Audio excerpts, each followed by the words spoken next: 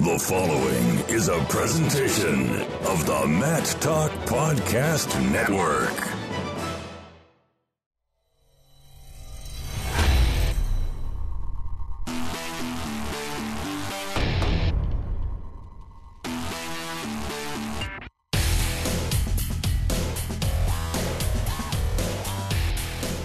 It's the Short Time Wrestling Podcast. My name is Jason Bryant here talking with a man who has been with this program pretty much since the onset. Matter of fact, really been with my career really early on in the days of the Bison Turf. One Mr. Cliff Fretwell from Compound Clothing and Apparel at cmpteamwear.com, among other things. Cliff is our favorite Georgian on the program. Welcome back, Cliff. It's not been that long since you showed up, but welcome back nonetheless. I always appreciate getting to chop it up with you about the state of wrestling and what you're up to. I like getting to follow you and what you're up to and how you've grown pretty much what you love doing. And it's cool to see guys in our industry, whether it's following a career path with their competition or it's following a career path covering our sport and using kind of these amazing technologies that are coming out to make a livelihood out of it. I think it's awesome, man. It's cool. As cool as it is for you to kind of watch us grow from day one, it's been just as equally as cool to watch guys like you grow in your sense. So it's always a pleasure being on this show, man. I am humbled by the admiration there. I'm going to sit here. You can't see. I'm going to pat myself on the back a little bit. And go, thank you, Cliff. Thank you. Now you cover wrestling in a different way. You cover it in terms of the actual clothing people are wearing, the uniforms and the gear. And Compound has grown, consistency.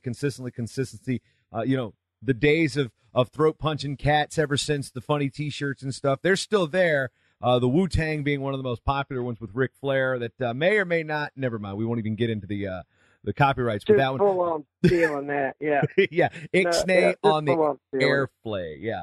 But the dynamic of your company has changed, and what's the evolution been like for Compound down in Georgia? Not just from a gear standpoint, but also with the wrestling club.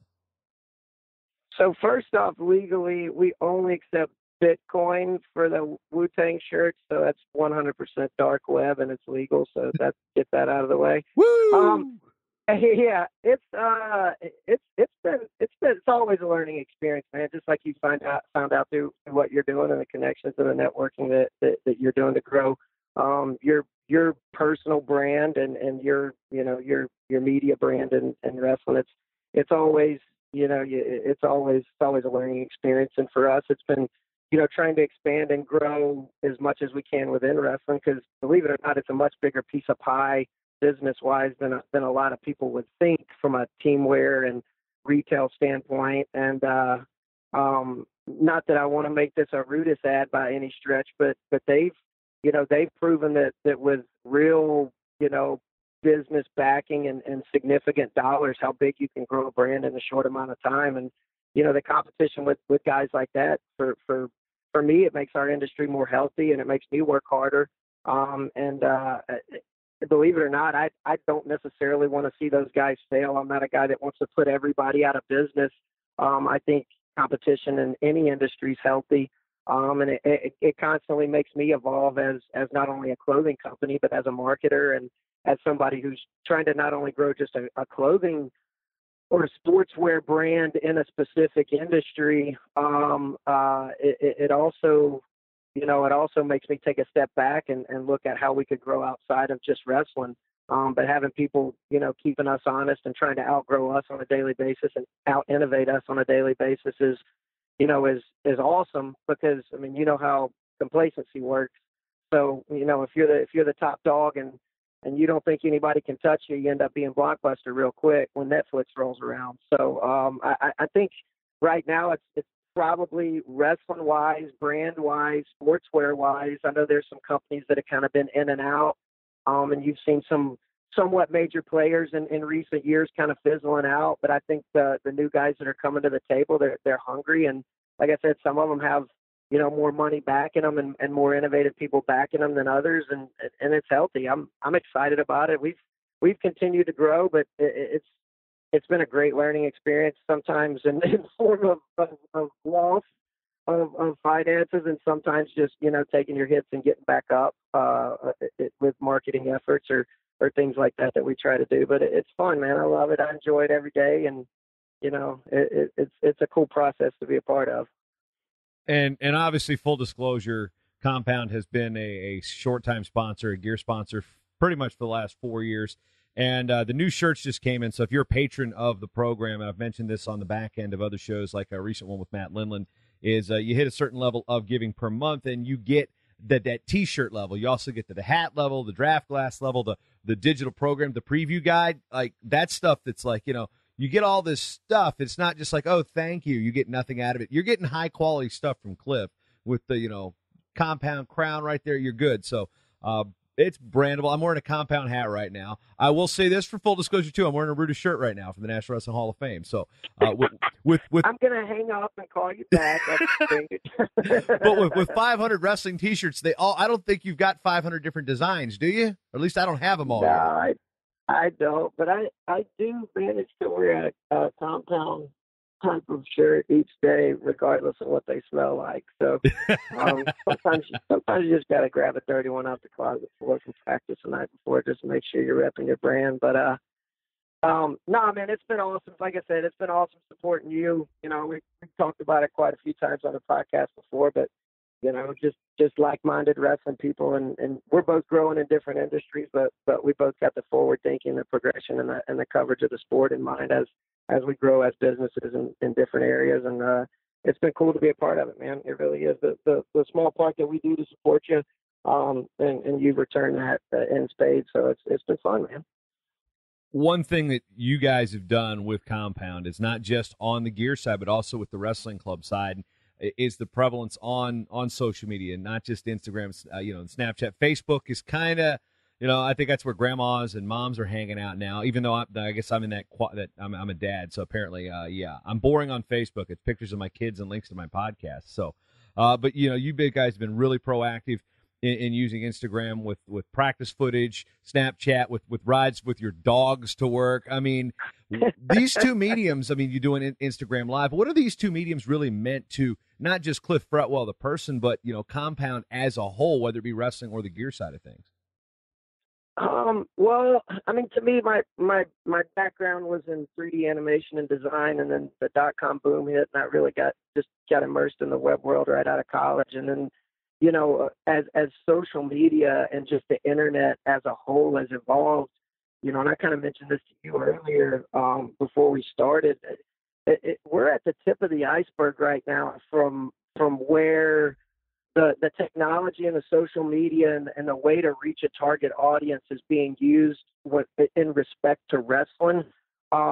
And there's so much more we can do. And a lot of people look at us as, I guess you would say, some type of innovator with growing a brand and using some of that social media to put our product out there. And it's one of those things is you can have the best product in the world, whether it's coaching, whether it's clothing, whether it's shoes, and nobody know about it, and it's worthless, right? If you're trying to sell it, if you're trying to get it out there in people's hands. So, one thing that I've done is continue to study all the trends, and it's work, and I get quite a few people on a regular basis, on a daily basis or a weekly basis, whether it's a coach or a guy starting a club or people that follow us. Whether we actually have a lot of BJJ and MMA guys follow a lot of our accounts, and they're like, hey, I want to grow my brand. What should I do? And a lot of times I don't think people are prepared for what the answer is for that. And it's a lot of work. Being in practice mode and then remembering to shoot a bunch of footage or have a bunch of footage that a parent's shooting or another coach is shooting, and then come back and chop it and up and posting it on a regular basis. Like if you started tomorrow and were like, hey, I have to post, and you do a lot, you're on your own, but if you have to post 3-4 times a day on several different social media channels, like after about 7 days, you're over it. You don't want to do it anymore. And a lot of people, I think, underestimate the amount of work that it goes in to put content out there.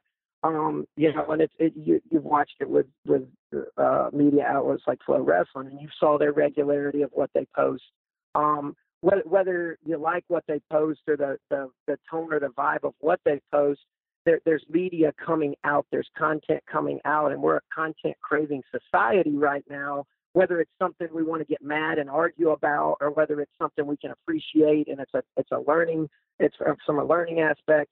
So that's one thing that I've tried to do is, and I got so many amazing people around me that I get to talk to on a regular basis that I definitely don't want to ever take for granted. But Frank Papalizio is one of the guys that I probably look up to as an event planner in our sport more than anything. And me and him were talking yesterday because I'm going up to Journeyman this weekend, and I was like, you know what I've always respected about you more than anything, and it's something that as I'm trying to get to your level, I appreciate even more and more that you set the standard for, is he tries to add value in every aspect of whatever he's doing. And I think a lot of times we only want to add value in what we're good at or what we feel like we're strong at or what we feel like our main message should be. And when Frank promotes an event, he's trying to add value to the parents, the coaches, the athletes, the referees, the concession stand workers. Like, his brain is wired to make sure there's value across the board for everybody. And then you can take that same mindset and you can say, okay, I'm going to put content out there. How do I add value for everybody across the board and all those markets on every platform? Well, that's a ton of work, right? Because Snapchat, you get 15 seconds. Instagram, you get 1 minute. Instagram TV, you get 10 minutes. Facebook's a completely different market. As you mentioned, it's a more older market. Or does your content change for that market? So there's a ton of different tracks you can take, and it's not just a post on every single social media outlet the same thing over and over again. So that's one thing that I think that I've kind of had my finger on the pulse, and we've taken some of the things other people have done good with specific areas, and we've tried to apply that to what we're trying to do. It's a lot of work, but it's a lot of fun. I mean, if you would have told me, this time last year, we'd have been clipping over 50,000 followers on Instagram, and shout out to PH for being a complete animal and staying on top of that with the content. It's huge for us, and it's huge for our business too. I mean, I do probably 50 camps a year. So, that's kind of put us in the forefront of coming out and doing technique with a lot of people in a lot of places around the country. But we're also looked at as, hey, these guys aren't just guys running practice. These guys are innovators in the sport. They're technicians. They think about training cycles. They're mentoring kids. I mean, it's a total package. And then, once we're seen as wrestling people, it's easy to pick up the phone and call somebody and say, hey, I'm with Compound Sportswear. We want your business. I'm like, holy smokes, I'm on your guys' Instagram. I didn't even think about buying my gear from you guys. You got my business. So things like that where you're cross-promoting and being able to close deals or just grow a brand in an industry where there's not a ton of heavy hitters, it's been fun, but it's a decent chunk of work. I mean, it really is. Yeah, one thing I remember having a conversation with Joe Williamson a couple years ago when he was breaking into to work in the social media. This is even really before Instagram really blew up, and he's like, Jason, what's the social media thing? And one thing I told him immediately, and this is something that I do some auto posting with some old stuff. I drip campaigns to Missing Letter where sure. Some of these shows will be 1, 3, 7, 14 days out, but the vast majority.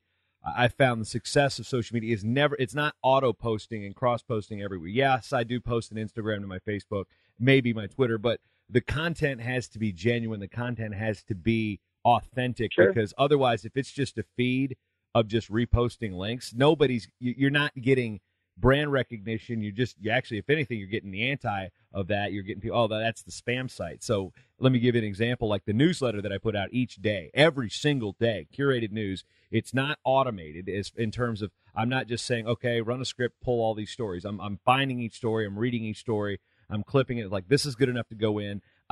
This one, not so much. This one's behind a paywall. Can't put that one in.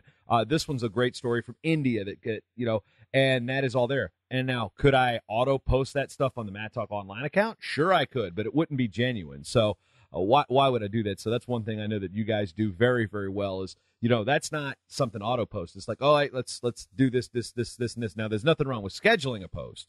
That's authentic. Right. I want to make sure that I'm not.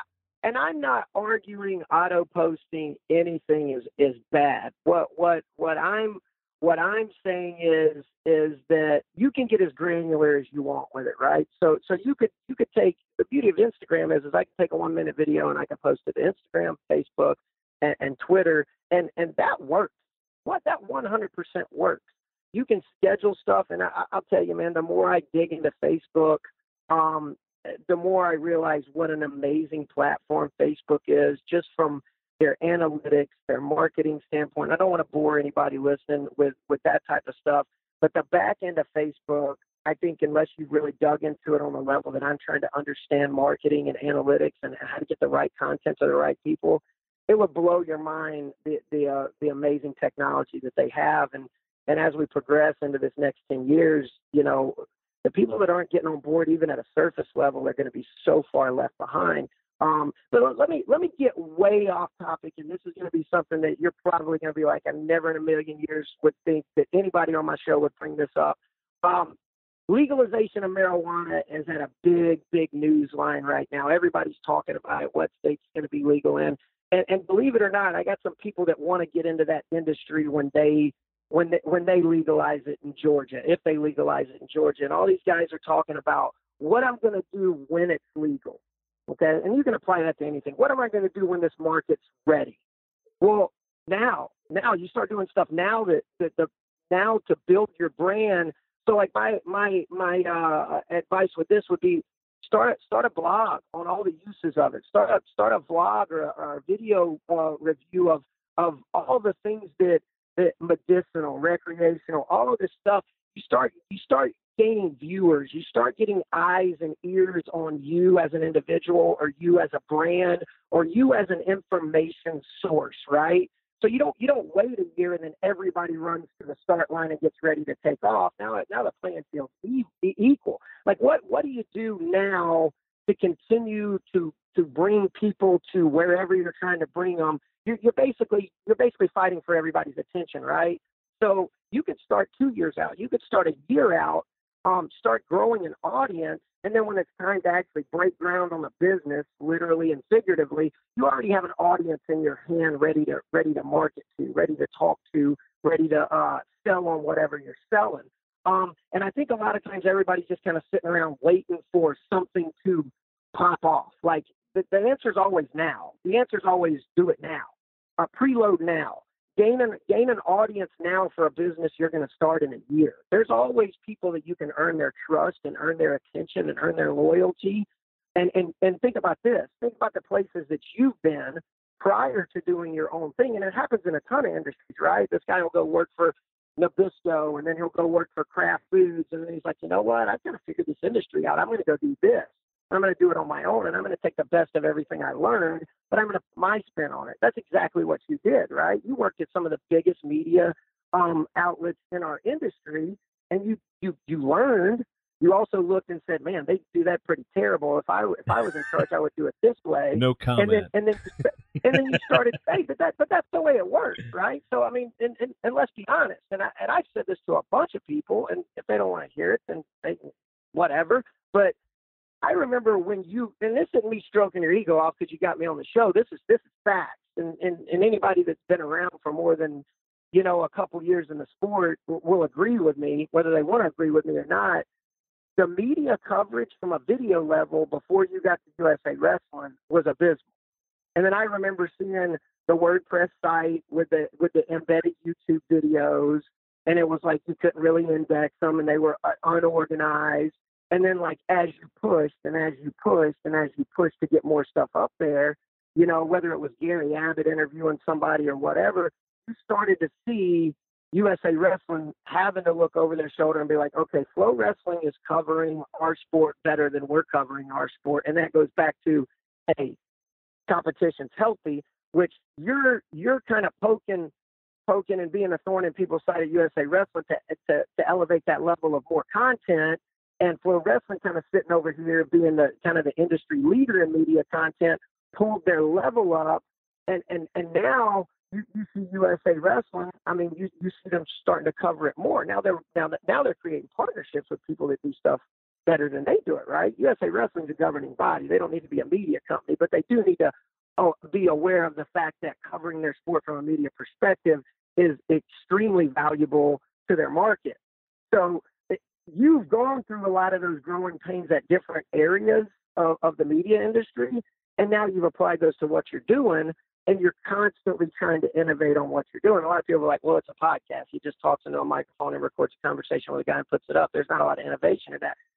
There might not be a lot of innovation in you actually recording the show, but there's a lot of innovation in how you prepare for the show, the content you do have for the show, how you put the content out there, how you revisit the content, whether it's throwback stuff, which you're starting to see some of these other people do a lot of throwback stuff, when it's relevant to what's going on in the world today. Maybe you had a podcast with somebody talking about the World Championships 2 years ago, and it was Lauren Burroughs talking about going away with JB to the World Championships, and you replay that and you get record numbers on your podcast.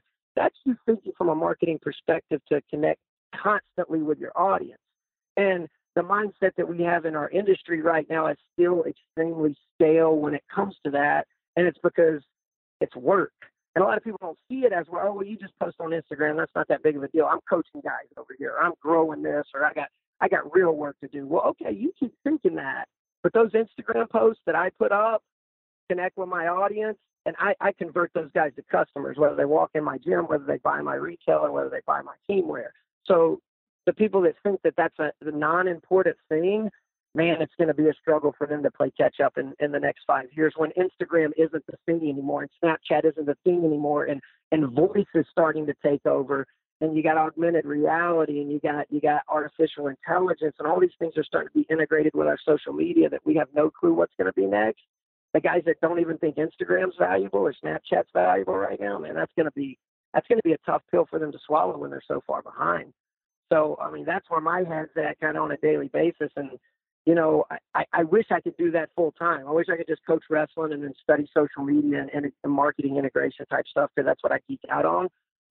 That's not the world I'm living in yet. So I'm working hard so I could just do that full time, but still having to do some grinding on the pixels every now and then, which I don't mind as much either. Yeah, as you say, pixel pushing. Now, one thing you did bring up, you brought up, well, what the site was the Matt.tv, and that was the site where, here's what I discovered when I was at USA Wrestling. Before I even implemented the streaming of all the events, we actually went away from live sports video, went to Ustream for a while, then what you see on Flow Wrestling now really started with Adam Fenn giving me a call one day, going to Fargo, working with a TriCaster, and him going, we can do this better. And that's where the whole streaming engine blew up. I mean, it really came, I think it was, I want to say 2010, 2011.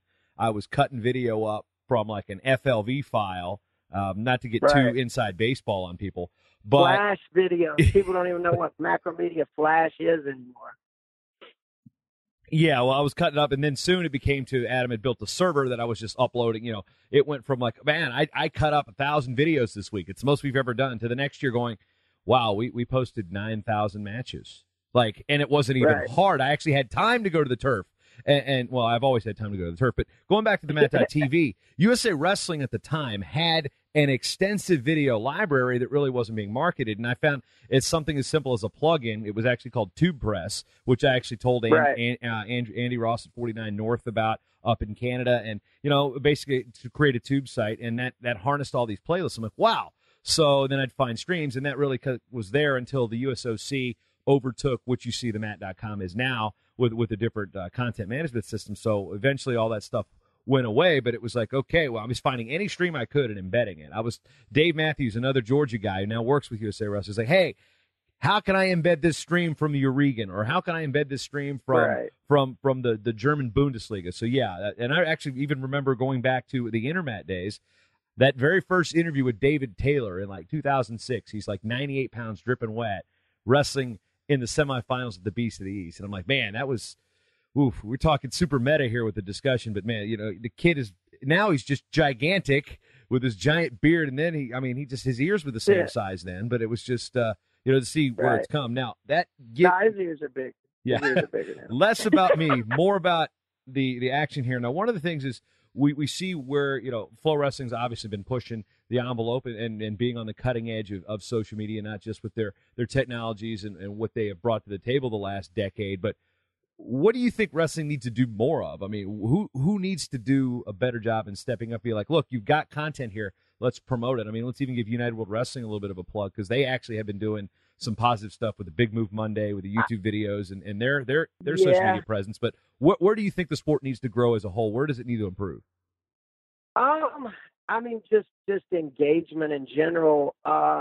Here's the deal, and this is something, back in the Flips Wrestling days when me and Don were trying to change the game when it came to sponsoring athletes and a lot of that type of stuff, and you've seen some of those guys make an adjustment, but engagement is something that's a different level than just content. So I can post a video, and it could be the coolest video on the planet, and a lot of people can be asking questions about it or talking about it.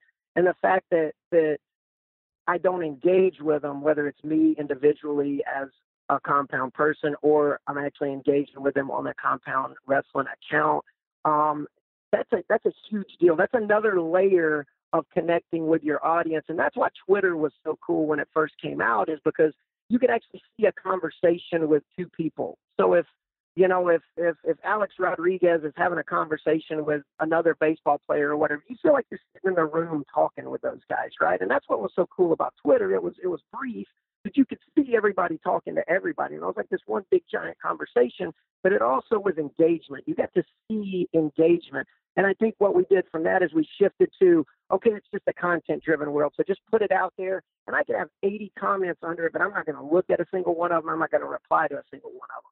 But now you're starting to see guys like David. You bring up David Taylor, and now he's got a different brain. He's got a different brain about him because he's got a business, And I talked to him a decent bit when he started opening his club, and I just pretty much told him how we went about it and what to do with it. He already had he had an established brand. He had a market that was already there waiting for him. You know what I'm saying? So whether he went out and created it by doing camps and having kids fall in love with him, or whether he went out, won a couple Hodge trophies, and he had a huge fan base in that same area that was going to come knocking as soon as he opened his doors, he kind of preloaded his audience. But one thing that he didn't do a lot of when he was fresh out of college was he would post a decent bit, but he would never engage with his fan base. You know what I'm saying? If you go look at his Instagram account now, he's posting techniques, he's posting practice videos, he's posting motivational things, and then if you look below, he's actually commenting back every now and then. And that's huge. That's huge for like a wrestling coach to be like, hey, so what if the guy rolls this way and it's a technique video that David put up about a wrist tilt, and then he replies to that coach. Even though that coach was already in love with David to begin with and respected him at the highest level, he engages with that coach. You create another level of connection with your fans, with your potential camp goers, with guys that are going to buy the apparel of the company that sponsors you. And there's all these layers of things that engaging with an audience as opposed to just putting content out there is something that people do all this work. Okay, I did the content. Cliff said, go do the content. This expert in the industry, I'm not talking about me, but this expert in the industry on a YouTube video said you got to put up content every day. Okay, I went and did that. Is that enough? No, that's not enough. The answer is always going to be you got to do more. And engagement is something that we got to do next. Now, you talked about UWW, and it was something, of course, Roper's going to come up if I'm on a call with you, but it was something that Roper approached me about a while back, and he was like, hey, you know Foley pretty well.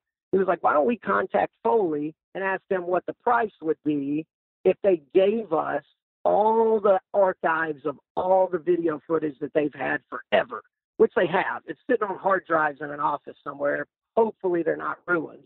And we'll splice it up. We'll label it. We'll put it on a YouTube channel, and then they can just have it.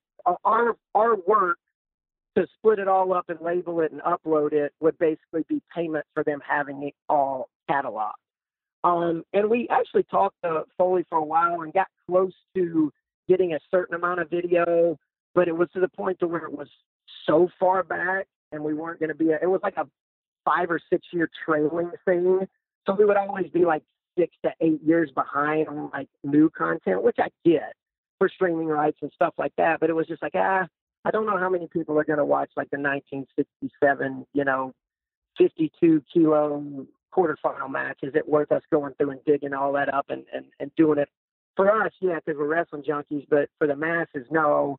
And our motivation behind that was to grow a YouTube channel, right? To get thousands and thousands of worldwide people coming to a YouTube channel. Then you can convert them to whatever you want. Then you can put up whatever content you want branded for your business or your camp system or whatever you're trying to do. But again, you got content, you pull in that audience, then you can market to that audience. But I think UWW's done a great job because they only had up to go because it was so bad. But again, you know, and you either hate Foley or you love Foley, but at the end of the day, the dude loves wrestling and he's engaged on a pretty high level with the industry, and they're working hard to get stuff out there, and they're trying to bring wrestling networks and people together. And I get there's contracts and streaming rights and politics and all that involved when it comes to a lot of that stuff. But I think overall they've done a decent job, especially with it being worldwide and having to engage with the audience worldwide. But again, it can't be Foley's 8 hour a week and this guy's an intern or whatever. Like, if they really want to blow that thing up, they either need to partner with I don't want to say a streaming media company like Flow, because it would be a kind of a conflict of interest to grow another media outlet, but they need full-time resources that understand all of that, and it can put it up in different languages, and it can tie it into different events and storylines and things like that. I think right now they're doing a lot of surface level stuff, which is great, and it's growing quick because it's worldwide. Like Flow Wrestling and you are primarily domestically media outlets, you know, trying to draw a domestic audience. I mean, these guys are drawing people from around the world. Well, you know, your bucket of people that you're trying to draw in just got 1,000 times bigger, but you're still kind of doing this surface level marketing and content promotion. So they could do a lot more in terms of that, but they got to get some dedicated resources that's only working on that. And I don't think they realize the value of what all that work or all that money would cost to do that would in turn improve their product. But again, I don't know what their business model is. I don't know what their blueprint is to grow UWW brand, to grow viewership. I don't know if they get a kickback from the amount of people that tune into these live streams that they got through Track Wrestling right now. I don't know.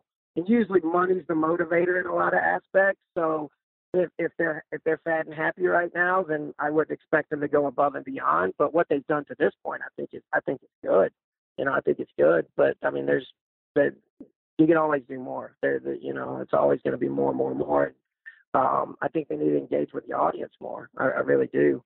So I mean, there's just so much out there, man. I could talk for hours and hours on integration and things like that and bore people to death. But I mean, it's an exciting time right now for any sports industry. But I still think that a lot of our pro athletes in our sport, and a lot of even media companies in our sport, and then brands in our sport are just far behind on a lot of it. And there's blueprints for it. You know, there's blueprints for it, and people just aren't following it, and they're not even trying. You know, and don't tell me you can't. Don't tell me you can't figure it out. You know, you can Google anything. You can pretty much figure out how to do anything.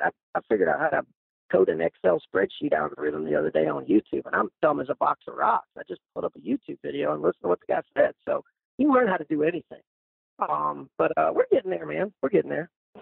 Well, one thing I do say is I know that Eric Olenowski's been working with him full time. And granted, one thing I think that with the social media, one thing you brought up was good is about the other languages, because we were discussing in Trinava, there were some complaints from about the UWW social. It was like, well, why are you only showing Americans? Well, and then Eric's like, dude, we get this complaint. If we show a Russian, we get people going, why are you only showing Russians? If you get an Iranian, why are you only showing Iranian? I mean, it's like you can't make anybody. It's like, you know, Mitch Hedberg said. What do you mean by you're only showing? Yeah. What do you mean by you're only showing? That's like, oh, well, why do you focus so much on the Americans? Why do you focus so much on the Russians? Why do you focus so much on the Iranians? On their social media? Yeah. Anytime they do a feature, it's like you've got, you know, it's like Penn State fans complaining about when somebody does something a lot about Iowa, or vice versa, or any of the power programs get some pub. People, they're focused on Penn State. Well, they're focused on Iowa. They're focused on Oklahoma State. Yeah, it's part of that. So, and one thing, I think the language aspect is good, because one thing we found out with these Twitter polls too is like, you know, who's going to win, and the Iranians on Twitter were complaining. It's like,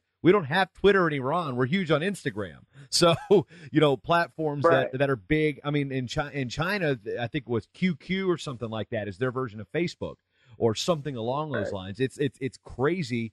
There's a social network in China. I don't know. I've never been to the People's Republic of China to even analyze it, but like in I Russia, think it's VK. I think it's MySpace. I think it's MySpace. Oh, dude, don't even my MySpace. MySpace. To quote Weird Al, my MySpace page was totally pimped out. I was like, I kept top 8, even though you could go to like 16 at one time. Believe it or not, I never had MySpace. But hey, so here's the deal. If somebody complains about, and this is the world we're living in, I get it. People just they're hardwired to complain. But I don't post what I like. I post what's relevant. And if your mission statement for your core values or whatever you outline as a blueprint for your social media growth, that's what you stick to, right? So like if NCAAs are leading up your storylines of the people you're interviewing on your podcast and the other podcasts that you're doing on your network, they're talking about conference tournaments and seeding and leading up to the NCAA tournament. You talk about what's relative, right? So in that aspect, you're keeping your finger on the pulse of what the people are commenting and what they're saying, and you're engaging with them. But if you're putting up relative content of what's going on in the world right now, then or what's going on in the industry or the sport or whatever, then that's what's going on. I do think that, again, there's a bunch of different versions of some of these social media platforms that are very niche for other countries. Again, if that was somebody's full-time job and they had that all that stuff laid out and they were making sure they were getting that content in those right formats in those areas, that's huge. But again, there's only so many hours in the week to find the content, post the content, engage with the content, innovate where you're putting it, why you're putting it where, and who you're trying to target when you're putting it there. You know, that's a lot of hours. That's a lot of work to do. You know, and again, they gotta lay it next down to and say, okay, this is worth the value that we're going to pay for it because we're trying to achieve X, and right now we're way behind, and we're never going to get ahead until it's a team's full-time job to do it. You know, just like if you decided tomorrow, hey, I'm not just going to do a podcast anymore. I'm going to start doing a vlog, and I'm going to start doing a day in the life, and I'm going to start doing a showcase piece on one individual a week. What you already do is pretty busy, right? You got it was tough for us to even get on the same page because you got stuff you got to go do today. But at that point, the value of adding a team. So I'm going to have a guy following me around with a camera doing a day in the life at JB, and then they're going to chop that up each day. And every other day, we're going to post a blog post of what I'm doing in my life because people want to know what I'm doing and how I'm covering the sport. Then I'm going to pick one athlete a week that I'm going to have on a interview or another podcast or whatever. I'm going to call it X. And it's going to be my spotlight athlete of the week because I want to draw more fans in that are fans of that specific athlete, not just the guys that want to listen to some of these generic podcasts that I'm doing with other various industry people. And then you're starting to get granular with who you're trying to draw into your network. But again, all these people are coming to your network. They're coming for different reasons. So I might be coming because you're interviewing Jacob Casper, and I'm a huge Jacob Casper fan. You're only talking to that guy for that amount of time, and you're talking soup to nuts on his whole life and what he's got going on. Well, you're drawing those guys in, but then you're coming back and you're interviewing some of these Stan Desi type guy to talk about the politics of what's going on in the international scene, and maybe that's a market that nobody that's a Jacob Casper fan would ever tune in to listen to. You know what I'm saying? So like with all of that stuff, Jason Bryant couldn't do by himself. You would have to start pulling people in. But if your viewership and your listenership went up 10, 20 fold and your ad revenue went up 10, 20 fold, then it makes sense to do it. You know, but a lot of people don't want to build that framework or even take the risk to do it because they don't see the value in it immediately. They don't see the return in it immediately. A lot of this social media growth and stuff, it's not something that comes back immediately. You get that audience, and it takes a year to get that audience. Then when you start marketing that audience, it's like, holy smokes, man, our ad revenue went through the roof last month because we spent a year building this. We spent $100,000 on a team and all this content and did all this stuff. Now I got more fans than I've ever had. I got more listeners than I've ever had. Now I can make one post on Twitter or Instagram or Snapchat or mention in my podcast, and 40% of those people do exactly what I say. They go subscribe to this, they go buy this, they go do whatever. You know what I'm saying? Now you're building your audience. You put more effort into creating other media streams and revenue, and which in turn is going to be revenue. That's scary to do with social media right now because people want to see, if I put this thing on eBay and a guy buys it, I get the money immediately. Where if you told it, hey, JB, if you went and put 100 items on eBay tomorrow and you sold all 100 items in a week, you're not going to get paid on those items for a year. Well, that's scary as hell, right? Well, that's kind of where social media is at right now. A lot of people are still a little iffy about it because it's not all on the front end. So I think once people start wrapping their heads around that and they're more patient, that's the whole thing, is just patience in general right now. We want it now, instant gratification society. So the more patient people start getting about how they're growing their audience, especially on social media platforms, I think you'll see a lot more people buying into it, not only long term, but more monetarily. And it's been so easy to track, man. I can see how many people I'm getting by the minute. Analytics on Facebook and Instagram is insane, the amount of information I get on these accounts about people that are watching our stuff and clicking around. It's crazy. Now, one thing that also you talk about the ad revenue. That's one thing I think we in wrestling, and this has been kind of my, it's been kind of a pet peeve. I don't know if pet peeve is even the right term, but kind of something that a burr under the saddle, perhaps, or any anecdote or metaphor or simile you want to throw out there is sometimes I feel like people in wrestling don't really understand the value of what we have. And the reason I say that you bring up ad revenue is when negotiating an ad contract, I found so many times, and this goes back to my time with Intermat and the NWCA, when you've got people complaining about the cost of Flow Wrestling. Well, back then, you had people complaining about the $3.25 a month that was for Intermat's premium service. And at the time, I was putting out stuff that nobody was getting elsewhere. I mean, it was there was high quality stuff going there, and it was basically the cost of at the time, Starbucks coffee, a pack of cigarettes, a can of chew, a couple sodas. I mean, it was cheap, and we had people complaining about it. So when you talk about ad revenue, do we need to try to get our sport outside of the bubble of just the Asics, the Nikes, the Cliff Keens, because they get hit up constantly? It's like you can't go do something in wrestling without, well, let's go to Asics to get money. Let's go to Cliff Keen to get money. Let's go to now Nike to get money. Let's go to Brute Adidas or whatever it used to be, or Brute Wrestling, or all these. It's the same brands that keep getting hit up over and over and over and over again. And the fact that we don't really we want everything to be free in our sport, so we don't really have a whole value system of how much this is actually worth in the open market. What have you seen that say something that, this podcast, for example, and I'm not using this as a pitch, but I'm saying outside of this, the traffic that this show gets in the open market in some places, if this was about, this was about tech, if this was about something, if this was like a serial podcast or something like Joe Rogan, you're getting thousands and thousands of dollars per episode. I get people pulling teeth if, well, how much do you want? And I say a number. It's like, well, that's what? I was like, yeah, so you want to sponsor the show for $12 an episode? It's there forever. So what do you think we need to do in terms of educating the wrestling community on the value of what we have? No, not everything can be free, folks. There is, but if it's not worth paying for, is it actually worth anything?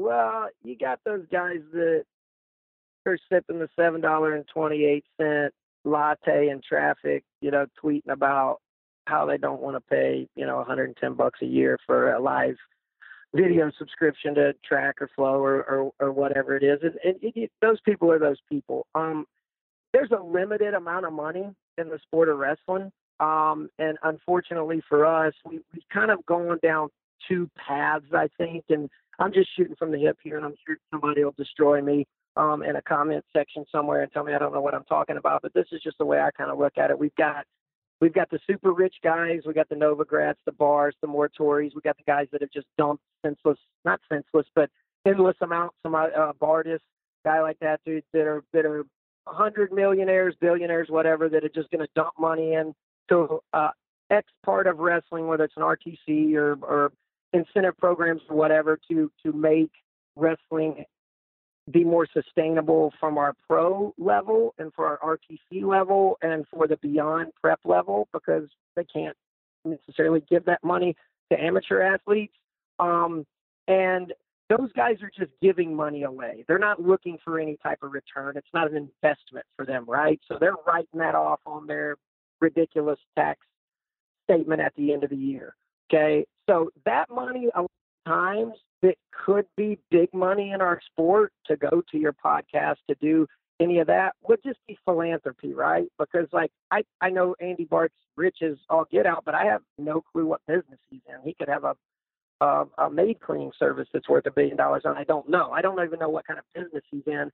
But again, for him to stroke a fat check and actually care about the check that he's stroking and you to add value for the check that he's writing you, there's got to be a return, right? So the people that are sponsoring Matt Talk Podcast, what is my return if I give you all this merchandise year round to give to your patrons and this, that, and the other? Well, with me, I'm not getting tons and tons of teamwear deals, even though I do get some. I do.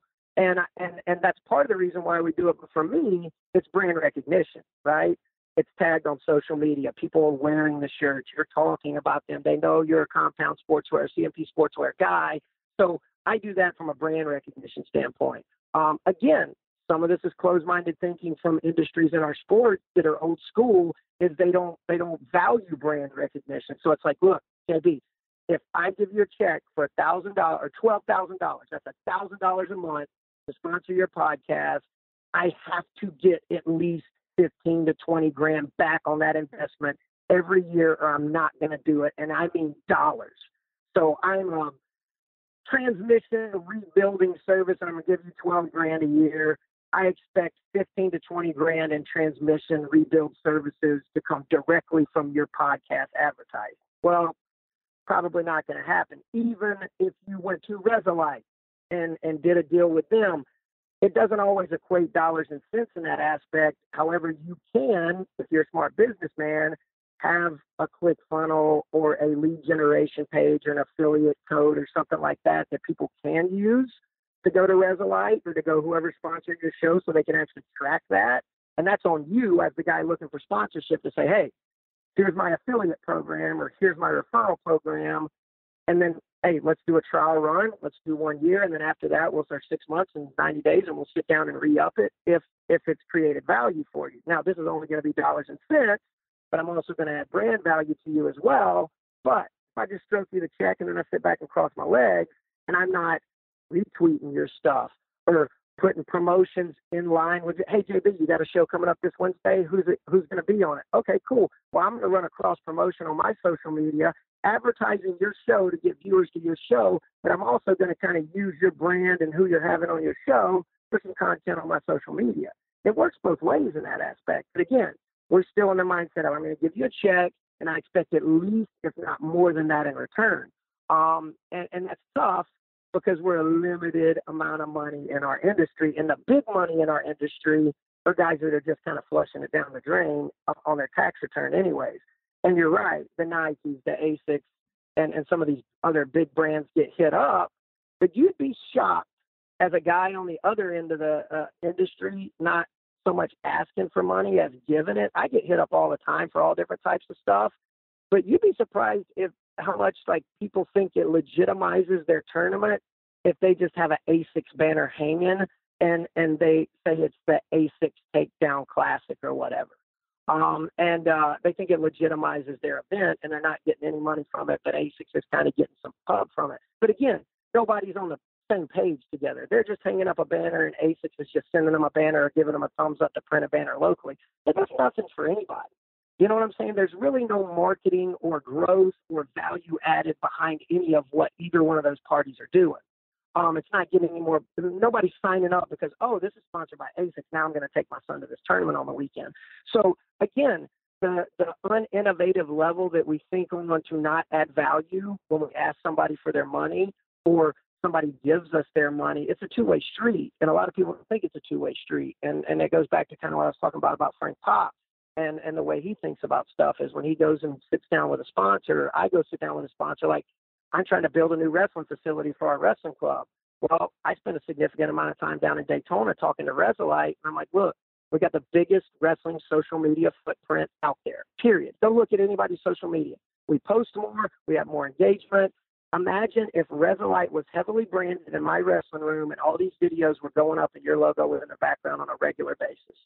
So I put some stuff up on Snapchat. You probably saw it just on my story, just on my Snapchat story and my Instagram story. Benny Barber hits me up. Not even an hour later. Hey, why not Dollimer? Let's talk.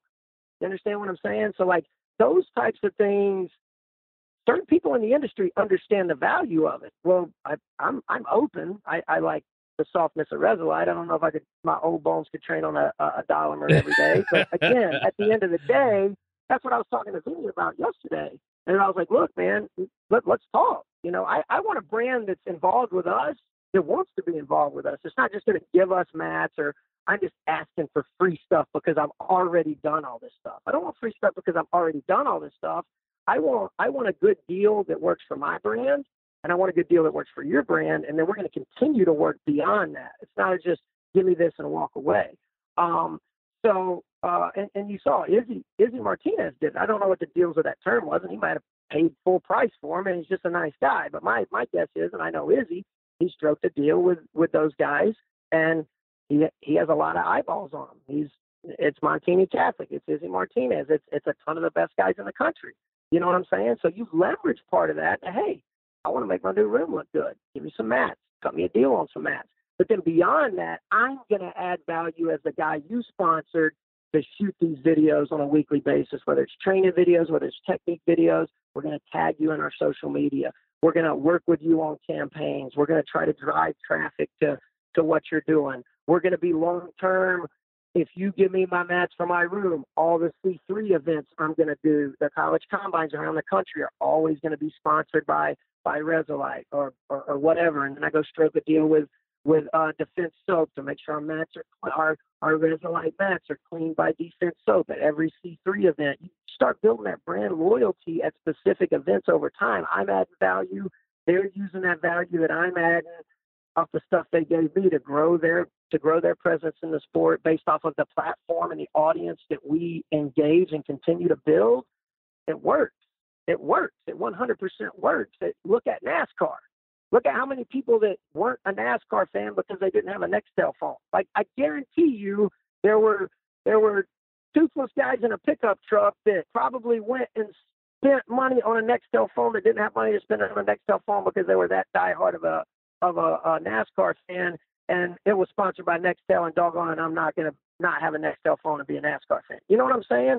And that's a stretch, and that's at a high level. But again, that's the way our world works, you know. But it's not a one-way street, and you can take a bunch of different tones with it.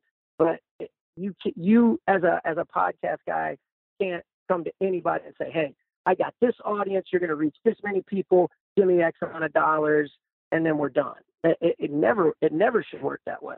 You know, you should go to them with a value plan, and then also, if I were you, I would have a little 2, 3, 4 point thing at the bottom of that to be like, hey, and this is what I suggest you guys do in conjunction to the value I'm going to add.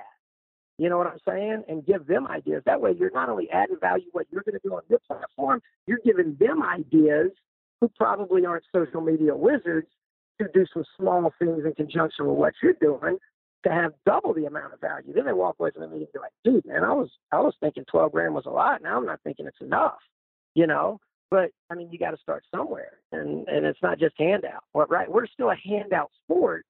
And it just blows my mind. It literally blows my mind how we're still a handout sport. I don't get it. There's tons of value that people can create in our sport. And there's a lot of money floating around. It ain't the NBA by any stretch. But people can be a lot more innovative in the way they're trying to grow right now. They really can. One thing you talk about the money things, and now we're getting to the situation where guys that are our age they're starting to become the people that have money in there. That we're becoming coaches. We're the people that are making the decisions on. All right, where's our school going to buy our next mat? It's no longer our 6-year-old coaches are no longer 6 years old. They're 80, 85 years old now. I mean, we've been out of school that long, so the people making decisions are getting younger and younger, or less they're actually growing with the platforms. So right. Whereas an ad in Amateur Wrestling News or Win Magazine used to carry a lot more clout with people looking to buy wrestling mats. Let's stick with Resolite as an example.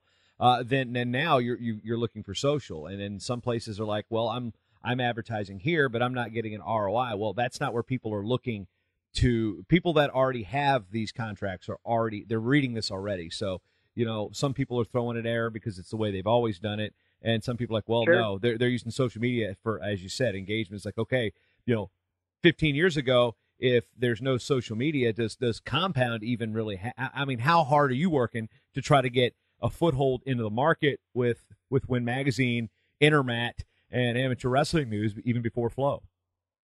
Oh yeah, I mean it's a totally different world, and I'll be honest with you, I don't even know if I could answer that question because I can't imagine my world without it.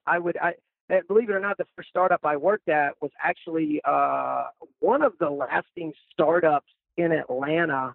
I think the last time I checked, I was like 5 or 6 from like the heyday internet startups when people were just getting $36 million VC checks and nobody was really making anything. We were just all kind of hanging out, making cool stuff, but there was no real model to make something. There was a company called Avienda at the time, and they were email delivery service, basically what MailChimp is now. Believe it or not, I got a crazy story. I designed the first user interface for MailChimp way back in the day. This guy named Dan Curzius, who's one of the owners. I just had a friend through a friend, which is a funny story I'll tell you sometime. But it was cool back in the heyday when all these internet startups were coming up, and MailChimp's one of them. Avienda, which is now Silverpop, was a company that I was working for, and it was email delivery. And like my job and my team's job that I was on was to figure out how to embed a video in an email. Like that's how hard it was back then to just deliver a video link or a picture in an email without getting stripped out by email clients. And it's hard for people to wrap their heads around. But now they're one of the major B2B email delivery platforms. Like I think UPS uses, when you ship something and you get an email notification, like UPS uses their email delivery platform, Silverpops. So like there's a lot of industries out there like that that were getting big bucks back in the day to like develop random technologies. And the problem with that is like none of the social media really existed back then. So it was all email delivery. And I probably would be real hard on email. I still do a ton of email campaigning right now because A, it's easy to track, and B, I get a lot of results with it. To me, where I'm headed next with some of this stuff is starting to integrate my email campaigns and stuff with a lot of the back end technology that Facebook has. So, and I don't want to bore people with it, but like you can start taking your target list in MailChimp or whatever you're marketing with and actually use them through Facebook to pull all these people's profiles to the forefront of your banner ads. And there's just a ton of new technology out there to do that. But there again, you got Greg Urbis isn't Snapchatting the St. Ed's practice. You feel me? Like that ain't happening, right? And that's to your point. But what has Greg Urbis done? He's brought in young blood, not only to coach the team and to do the stuff that he can at his age. And I'm sure you know the stat. It's like 800 million years they've had an All-American every year at the NCAA tournament. And that's a testament to what that consistency has been with him and his coaching staff and what he's done over the years. You will see some of those things starting to emerge more and more as the older guys, and I'm not saying Barry Davis is old, but you see how, Barry goes out and then you got Bono and Reeder coming in, and then those guys get it. Those guys get it. Whether Bono is killing it on his Snapchat or his Instagram or whatever, he's on there. I see it. He's posted on his story. You see Reeder posting motivational stuff on Twitter every day. You see a lot of people retweeting it and engaging with it. They're understanding that their prevalence on those platforms is important, and that second wave is coming through. But again, you can't just put content out there. You got to put content that means something. You got to put content that resonates with the guys that you're putting it out there for, and then you got to engage with it. And it was something. It's crazy that we're linked up here. But I was actually talking to Kevin Ward this morning. I don't know if you saw the video yet, but it was a Gear Day thing. They posted a video about Gear Day at Army. And I started to tweet about it, and I knew it would come off wrong. So I just reached out to Coach Ward, and I said, look, dude, and he's got a couple of our guys up there, Paul Robinson and Owen Brown, and might be having a couple more coming pretty soon. But I said, look, dude, I didn't tweet this because I didn't want it to come off wrong, but you have done an unbelievable job of making a service academy not feel like a service academy. And the stigma with that is like me, I would have never gone to service academy because I don't want to cut my hair and dress up in a thing and go to PT and have all this kind of lined up stuff for me every day. You were worried about your hair, Cliff. You don't have any anymore. Back then, I still didn't have any hair. You're right. So, but like I like a little bit of chaos in my life. So like the service academy wouldn't appeal to me. But what they've done is they've made it be cool to go to the service academy, and they've also put out relative content that says, look, we are a service academy, but we have a ton of personality on these teams. We have a ton of personality in this room on our coaching staff. We can let our collars down. We can have some fun. It's not all marching formations and being in the lights out by 9 o'clock and bed check and spit shining shoes. It's not that. We actually have a lot of fun up here, and we're also trying to get to the podium in wrestling.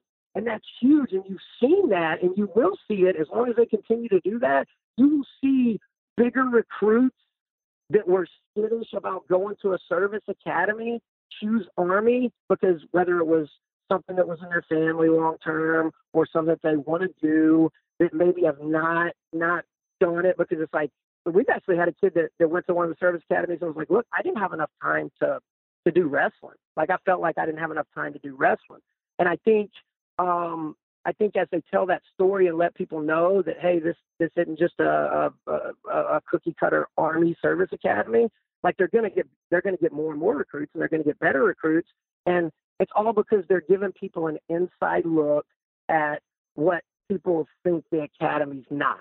And the video they put on Twitter this morning is getting retweeted and watched like crazy. And I'm going to retweet it as soon as I get off this phone and talk about how cool it is because they're thinking outside the box. They found a problem and they're solving it through communication, right? They're letting people know that we can still do all the stuff that you think that all these other colleges can do and we can't do. And that's huge. And think about it if they couldn't tweet out a video or they didn't want to take the time. And it took some time to shoot this video. It's produced, it's chopped up and edited. But again, that goes to the forward thinking of Coach Ward and his staff to say, hey, we got to get over this hump. We got to get past the stigma. Let's start communicating on their level. And let's not only communicate on their level, let's communicate through the channels that they communicate through. Let's put it on Instagram. Let's put it on Facebook. Let's put it on Twitter. Let them look at it. Let them see it. And then I got kids coming in this weekend on a visit, be like, dude, that video was so funny.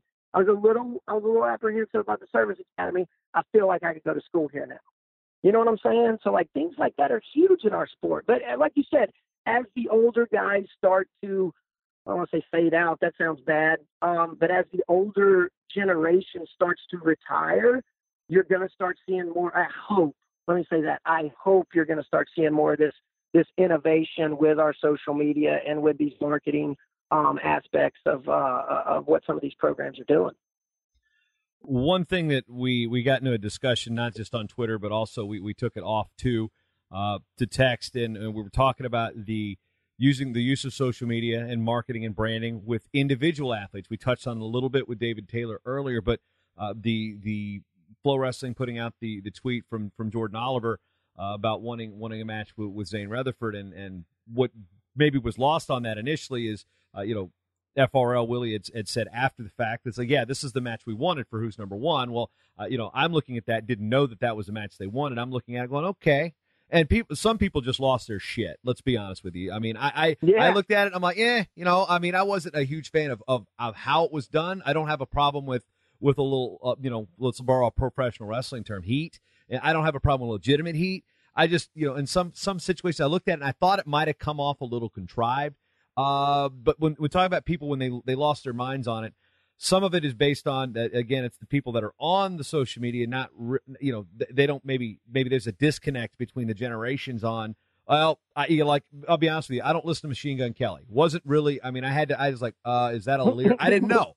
Okay, it was a death threat. No, I knew it wasn't a death threat. I'm just like, that's something different. And then, within 5 seconds, somebody said it was a Machine Gun Kelly lyric. And, I do have the new Eminem album. I think it's pretty good. So, but I don't know, all the beef tracks. I have no idea half these people he's talking about because I'm 39 years old now. I don't listen to hip hop like I did, 30 years ago. Oh, well, not 30 years, 25 years ago. That's your own fault. Yeah, I got I got a 6-year-old and a 2-year-old in the house. I can't run around throwing out some old school, Public Enemy, or throw some Eazy-E out there. Can't quite do that with my kids anymore. So, because they repeat everything. But so the conflict that arises from people thinking that that's disrespectful. Part of us, yes, we do still have the old school fuddy-duddy type of mentality. It's like, oh, wrestling needs to be respected. I have no problem with personality. I have no problem with little gamesmanship. I have no problem with poking the bear. Where there's some things that we can borrow from MMA, and then there's some things that we need to leave with MMA, like the circus show that sometimes, Conor McGregor gets a lot of traffic, but, I mean, come on. Some of those things that he does, I don't necessarily want in wrestling. So this is where we may disagree on certain topics within this realm, but, in terms of the marketing of the athlete using this to get a match, a call-out, where do you see this going? Where's your opinion on it? I thought about it that day, and I was like, this topic is going to drive me to just start a podcast, and I'm going to I know a guy who can facilitate that for you, by the way. I know, and I'm talking to you about it. I just know it would be something that it would just, I would have so many ideas to do it, and it would end up taking too much of my time. And I wanted, if I'm going to do it, I'm going to do it right. So I'm going to wait till I got some time to actually dedicate to it and do it the right way. But as much as I had an opinion on it at the time, not to kind of kill your point right now, but I don't know. Here's the deal. I never was a big Tony Ramos fan when he was in college. I might have actually even said that publicly on some Fretwell videos. And now me and Tony are perfectly fine. I love the dude. I think he's going to do amazing stuff. No way, Tony Ramos. There's no way. Yeah. I'm not a fan. I'm paraphrasing. So, but part of it was just the stare thing. Like I just didn't like it. I felt like it was an act. I didn't like it. But here was the deal. Looking back on it and seeing and knowing him now and knowing him as an individual, and knowing he's absolutely nothing like that. He's a pretty intense dude, but nothing like that. And knowing that's personality, what he did, to prepare himself to think he was the baddest man on the planet, but also a little bit of a stigma about himself. I think there's tons of personality in our sport. I think you got guys like Mark Hall, who probably would be, and he's gotten out of pocket, what we would consider out of pocket by Penn State standards, quite a few times. I love the hammer thing. He's flexed a couple times. He's done the little B-boy stance thing. I love that type of stuff. I don't think any of that stuff's in poor taste. Now, if he started digging graves and dragging people in them like Tito Ortiz used to in the NCAA finals, that would probably be a little overboard for amateur sports. So when it comes to stuff like celebrating and having a little bit of not even a little bit, having a lot of personality about you, I think a lot of people immediately take any type of celebration or any type of focus on me for a second, I just did something really cool, as disrespectful in general to wrestling. And I remember, and I need to go find it because it's about the third person or fourth person I've mentioned it to. There was an interview with Matt Linlin a long time ago. I think Bader did. It was at the Lions Pride MMA Academy or something way back in the day. And he was talking about the promotion of our sport, but he was also talking about how the stigma of nobody should be able to make money off wrestling. And if you make money off wrestling, you're a bad person, whether you have a business or whether you're trying to be a professional in our sport. And Lynn was just a grumpy guy to begin with. But he actually, at the time, I was like, man, this guy's kind of out of his mind. But at the time, it didn't make sense to me. But the more I've been in the industry, it makes perfect sense to me. It's a lot of people look down on people for trying to market themselves and make money in the sport of wrestling, whether you're a professional athlete, whether you have a clothing company, whether you coach. A lot of people are still of that mantra of you be humble, you walk the line, you be thankful that wrestling happened to you, and you give every waking second of your free time that you can back to the sport of wrestling because you owe it to wrestling to do that. And at the end of the day, in my opinion, and a lot of people will be like, wow, I wouldn't expect you to say that. That's all garbage, in my opinion. That's just trash. To me, to tell somebody they owe something to wrestling before they make money off of it, doesn't wash in any other sport in the planet. There's a baseball training facility right next door to me. There's plenty of MLB guys that do pitching and hitting lessons next door, and they're uber rich, and they're not Tom Emanski either. Yeah, it's guys that just recently are out of the league, and they don't need the money, but they're coming over there and doing it. They're still charging kids a fair price to be coached by a Major League Baseball player. You know what I'm saying? And like, nobody's looking down on them, but for some reason in our sport, again, we're still in that kind of. And I think as the older generation starts to get out of the sport, and the newer generation starts to be more boots on the ground in the sport, which I think we're getting there with some younger head coaches and some younger guys in the media and guys like Flo and things like that starting to be a little more edgy. And again, I never agree with everything Flo Wrestling does, but again, they push the envelope a little bit, but they open the door for guys like J.O. to be J.O. J.O. being J.O. is not the same as Pat Downey being Pat Downey. We can all agree on that. But again, they're who they are, and ultimately they're going to end up based off the path that they blaze for themselves, don't blaze for themselves, or blaze too much for themselves, right? That's the way the real world works. So there's no reason why, and I'm not even touching on the Zane aspect of it, there's no reason why if J.O. plays by the rules, does what he's supposed to do, trains hard, competes hard, the J.O. can't get on social media and chirp it up and call some guys out. It's last time I checked, it's America, and he can say whatever he wants. Now, if he's on there every day acting like Mike Tyson, talking about eating people's children or this, that, and the other, then ultimately nobody's going to want to associate with him because he's acting like a maniac, right? But again, when it comes to promoting oneself and promoting your brand or your persona or your stigma or whatever you're doing in the sport, I really don't think that we should be drawing lines in the sand and limiting certain things. I think we should just be okay with it and just be like, hey, look, he wanted a match with Zane. Flo approached him and Zane about taking a match. J.O. decided to take it to a social media platform. I don't think it got out of pocket really much at all. And it was probably the most talked about thing on social media for a couple days. And a lot of people were like, oh, well, Flo poked the bear, and they did all that, and they hit the state, or they were trying to do this, that, and the other. It's like, I don't see the problem with self promotion. And again, and my tweet started off with, you know, if an MMA guy does it, it's business. If a wrestling guy does it, he's a thug or whatever. You know, and a lot of people had some things to say about it, and then Scott Green chimed in and was like, we don't need heels to promote our sport. And then it got completely away from what I was talking about, which was, you know, what we need in wrestling and how we need to market with our fan base and how we're going to go get a fan base outside of wrestling. And that wasn't what I wanted to talk about at all. I mean, that's a totally different conversation about how we market to our fans and how we can gain fans outside of a regular market. And that's a long conversation. What I was talking about was J.O. didn't do anything wrong, in my opinion, chirping it up with Zane.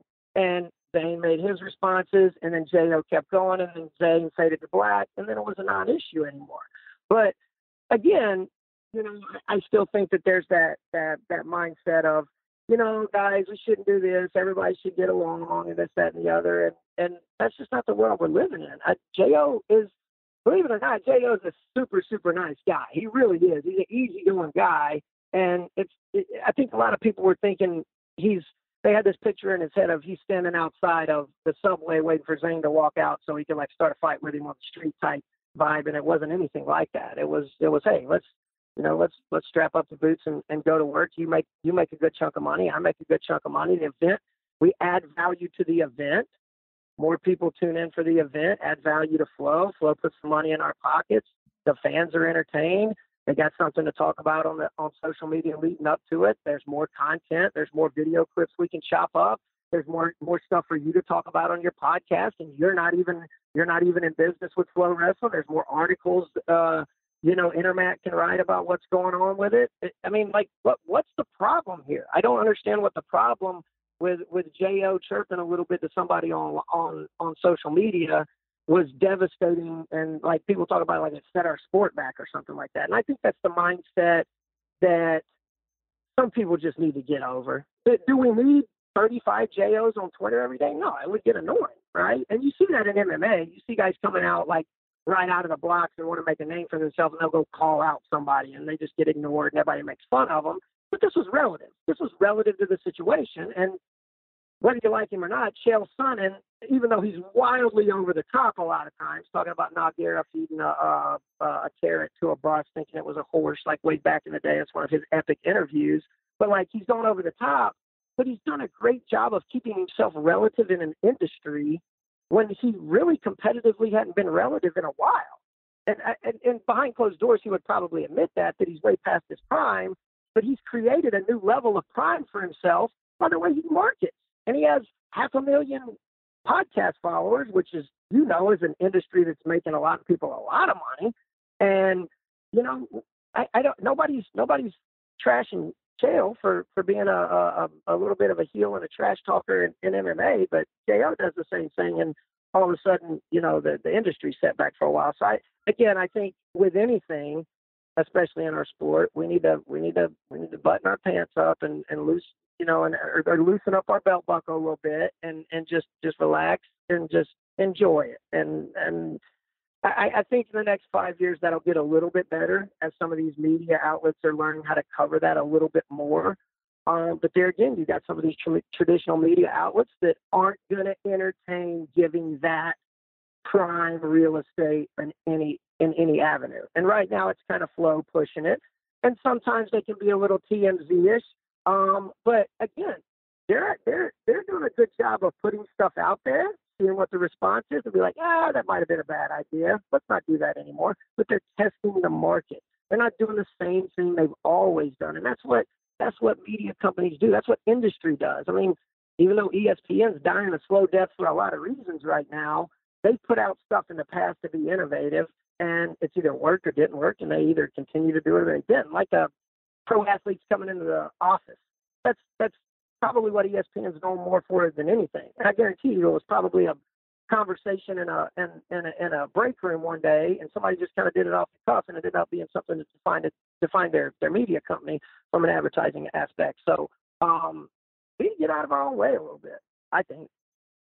Yeah, I mean, this is SportsCenter. You're right. I mean, even if you're watching them online, where they don't, sometimes the commercial situations per each market, you won't see the Progressive commercial here. You'll see it in a different market, and they'll okay, what do we got? We got, please stand by, your event is a commercial break, and then they'll throw, this is a SportsCenter commercial from 15 years ago with Charlie Steiner going, follow me to freedom, with the Y2K, which is, we're talking 18 years ago. And that joke, at least to those of us who were alive then, or aware of what was going on then, it still, it still plays.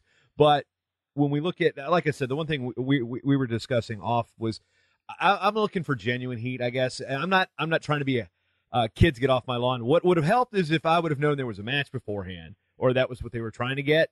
Then my opinion might have been a little different. I think I was missing some key context there. So, to my defense, nobody ever said J.O. didn't go off the reservation too early, right? I mean, and again, the standards in our industry. So if Dana White is getting together with Conor McGregor and Khabib 7 months ago and say, hey, let's make this fight happen, we're going to sign the contract. The contract gets signed.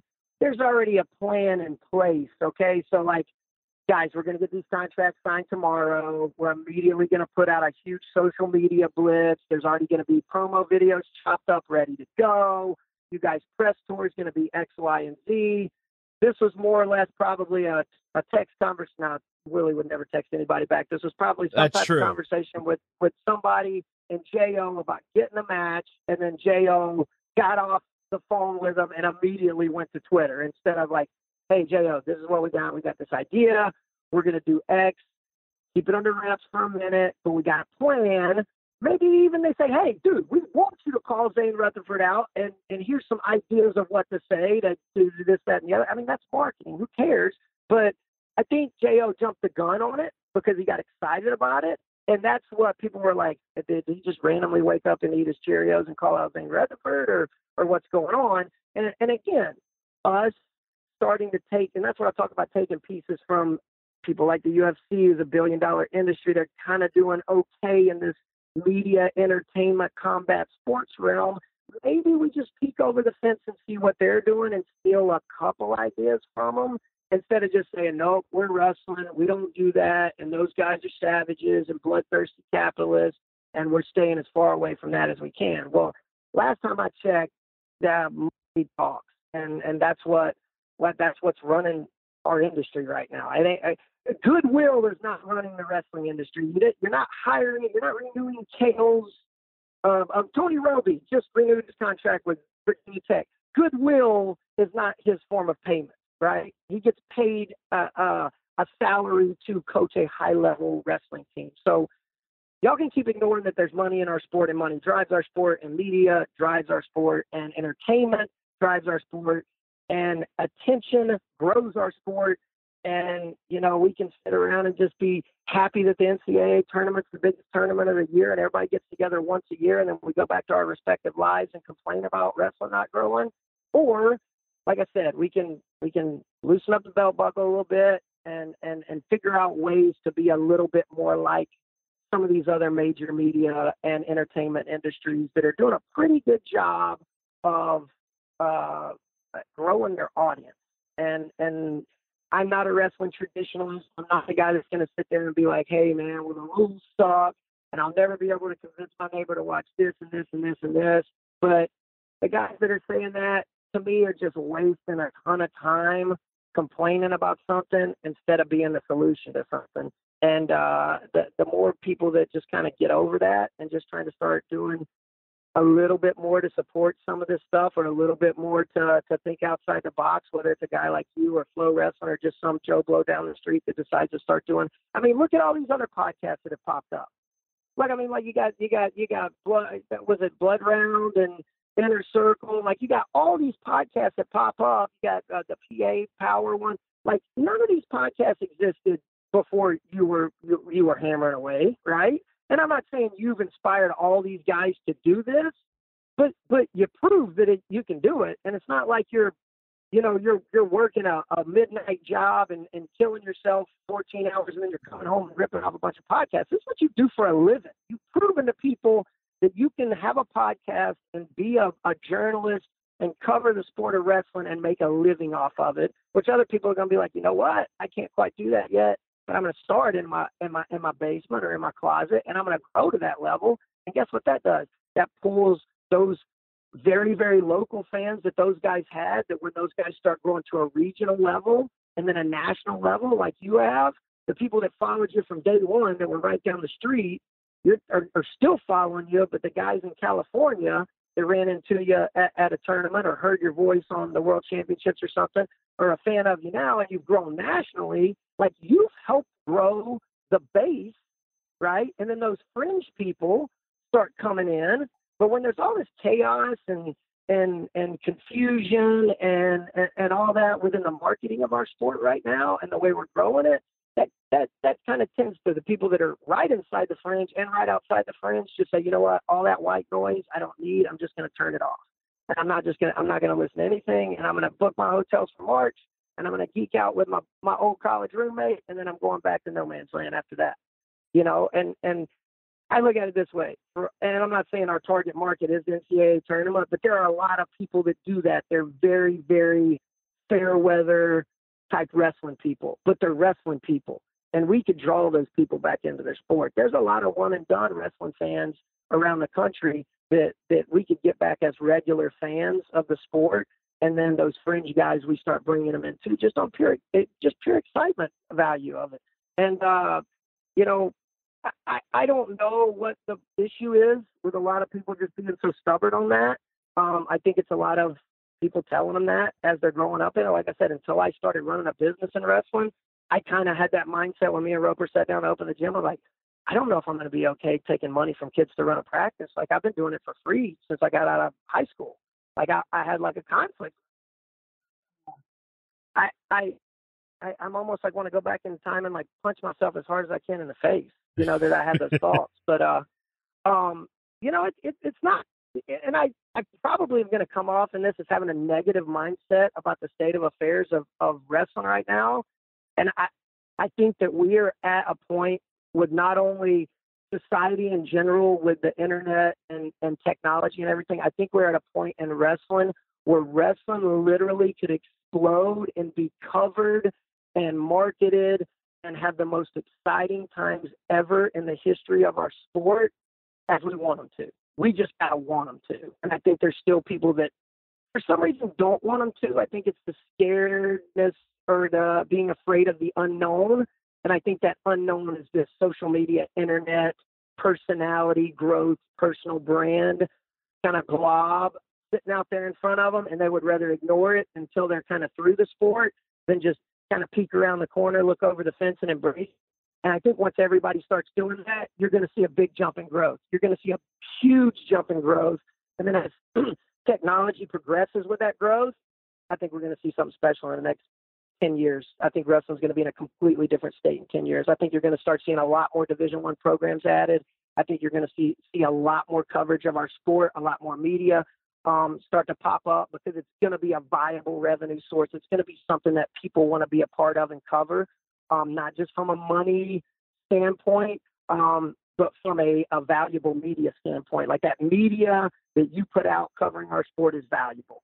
And who knows, there's podcasts scooped up every day by major organizations that need content for their platform. And I think as sports podcast networks like the one you have, you might be buying podcast networks 5-6 years from now. You never know. I mean, you might be like, look, we want to be the biggest wrestling podcast network in the planet. So what I'm going to do is I'm going to continue to grow my network. I'm going to continue to grow my personal brand. But the end game for Jason Bryant, so I can be a professional wrestling fan and only cover wrestling when I want to, because that's what I really want to do, is be a professional wrestling fan. That's my goal with all. That's my end game. I'm a professional wrestling fan. I want to be able to hop on a plane, be going to world championships, and that's what I do. And if I cover the sport on my own social media or whatever, you're getting a look inside me doing it. But that's my end game. That's why I work so hard. Be a professional wrestling fan. I'll coach forever. But think about that. If that was your end game, and as these other podcast networks grew, you started buying them and making them part of your network. And then you had all these ears and all these eyes and all of these fans that maybe listen to one podcast because they like that personality. Now you're starting to build it like old school radio, right? You're starting to build like radio's obsolete as it can be. The reason why podcasts are awesome because it's on demand. I can listen to it when I want to, right?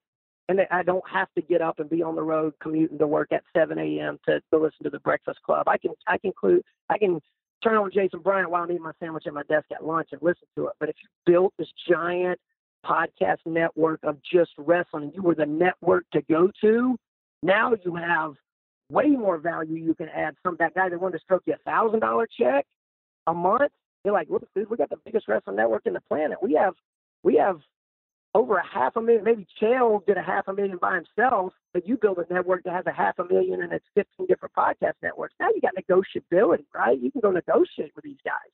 You can demand what you were talking about, what's tough to demand, and be like, look, the numbers don't lie. You know what I'm saying? These are guys that are tuning in on a regular basis, these subscribers, right? And then your value's there. So I think we're at the gate of an extremely exciting time, not for industry in general as far as technology goes, but as far as our sport. We get out of our own way, man, we're going to be in good shape. Last thing I want to touch on, and this still goes back with the MMA, and by the way, a lot of those things you're talking about as far as the podcast network, maybe not buying, but right now we got 19 active shows. We've had as many as 25. So I think I got the biggest wrestling podcast network thing taken care of, but now working on the growth. Now, the one thing I like to take from MMA that we need to do, I feel we need to do a better job is these live events, is the events. We had 3 really unique events called Final X. A couple years ago in Omaha, we had a similar style of event. It was a dual meet with, some individual. It wasn't actually a dual meet. It was matchups. It was called the Victory Wrestling Challenge. Ryan Stoddard, who was out there, does the Victory Fighting Championships out there. And it was a MMA style event, but with wrestling in. Walkouts, you had music, just kind of like you did at Final X. But also around the mat, you did have the VIP seating. But what did you have at the VIP seating? You had, get this, you had beverages, adult beverages. You had, an event. I was at an LFA event here in Minneapolis probably 2-3 months ago, and it was relatively, the fights that night on the card were relatively mediocre. It was a mediocre MMA card, even though LFA is a good organization. I don't want to trash them by any means, but it left a little bit to be desired. If you're only used to watching Bellator or the UFC, you're not going to see that level of athlete. You're going to see some of the flabbier guys. You're going to see some just turned pro. They haven't been there. They're building their way up. There's bottle service, Cliff. There's bottle service at Bad Fight. I was in Virginia watching Corey Ace and my old roommate Joe Wright fight with some organization in Virginia. They had folding tables and their VIP seats with beverages, and I was like, are you kidding me? People are paying a premium price just so they can sit down and have a beer while watching the fights. So taking that from wrestling, I mean, we could. What's the problem of borrowing that type of thing from MMA? At Final X, let's see if it's not on a campus. We find a small venue, say let's use the Roy Wilkins Auditorium in Minneapolis or St. Paul as an example. That's a 5,000 seat arena. You put some bottle service down there. You got waitresses. You got beer. You got an event for your bigwigs. You can entertain. You bring people in. Hey, I've got a table. Come watch this 2-hour event. I want to see more of that. I want to see more of value for that. That's where you bring in the big money people. Is you give them something. You don't sit in the stands with them, or I'm mat side. Well, what are you doing with that mat side seat? You're sitting there watching wrestling. You how many MMA fights are people sitting there? They're actually watching the matches they want to watch, and then Mallory Martin's coming up. We're here to watch her, and then the rest of it's a social hour. What's wrong with that? And this is just me shooting from the hip. I would say a couple things. So, and this is what I noticed, and it still blows my absolute mind to this day. And you see it. I mean, you're busy on press row, and somehow I manage to get on press row every year, which should be a felony. But you'll see fans. So you're probably quarterfinal consos, and you'll see fans leaving when the quarterfinal consos start. You're talking about guys that predicted to be All-Americans wrestling in their console quarters or something like that. And people are leaving to go to the local drinking hole or go get something to eat or something like that. It's attention, right? It's attention. And the issue that I think we struggle with as a sport of wrestling is the event from a tournament perspective is so long. So, from a casual fan, right? I'm not talking about the 3-day, the 2-day Big Ten. No. Let me. I'm leading into it. I'm leading into it. I'm just building the framework for you here. So, it's even long for a diehard fan that came from Wisconsin to New York to watch the NCAA tournament.